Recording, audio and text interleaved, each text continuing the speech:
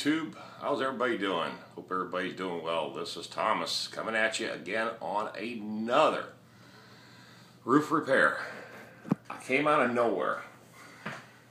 Homeowner said, Tom, I got a leak. And I said, well, where's the leak? He goes, well, it's coming out of the exhaust fan. I said, what? Well, it was dripping out of this. Okay?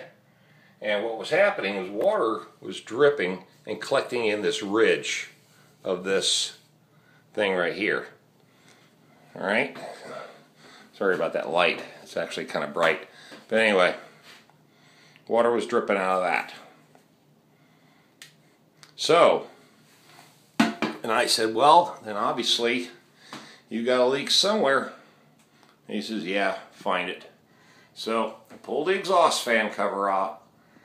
Pull the exhaust fan out, move the exhaust fan housing, which is a big box up there, and basically just stuck my hand up in there until I can feel wherever it was the wetness, and the wetness was coming from right there. Okay, I can feel it in the top of the sheetrock when I put my arm up in there.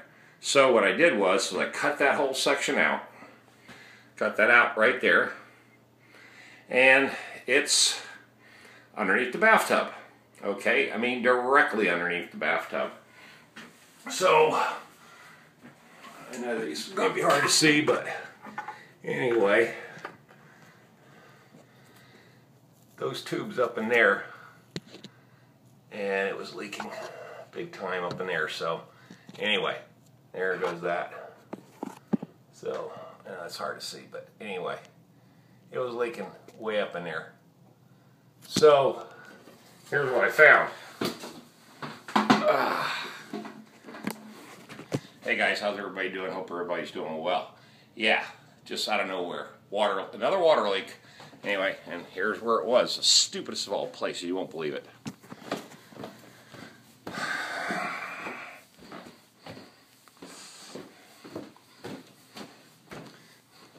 Alright. Third floor bathroom, and of all places, and I filled the bathtub up with water, turned all the water on, got the water up to about right here, left the water running here, and popped the plug, and then ran back downstairs to see where the water was leaking. Well, guess what? There was no leak, nowhere. Guess where it was? The drain valve. So I removed the drain valve, and it was leaking around the edge, and it was going in behind the tub and dripping straight down. So all I had to do was silicone, take that cover off, silicone the outside, which there's a hole, you know, where the plumbers plumb through the tub and the wall and then run their pipe down. Well, all I did was silicone the outside or inside perimeter edge, which is the outside edge, the tubing, the PVC tubing, and then button that cap back up. Sure enough, did a water test on it, no leak. That was it. Hey guys, how's everybody doing? I hope everybody's doing well. Yeah, simple job. Oh my God. Now I'm going to show you a trick. And I told the homeowner I'm going to do this too, because he wanted to save some money. I said, okay. I'll save you some money. I'll show you how to do it. Instead of going through a whole big cut-in, measure where that cut is. There's no studs running. The only stud is literally right there on that edge, okay? Which would create a major problem because I would have to cut right into there, and also to have to deal with painting and all that other crap.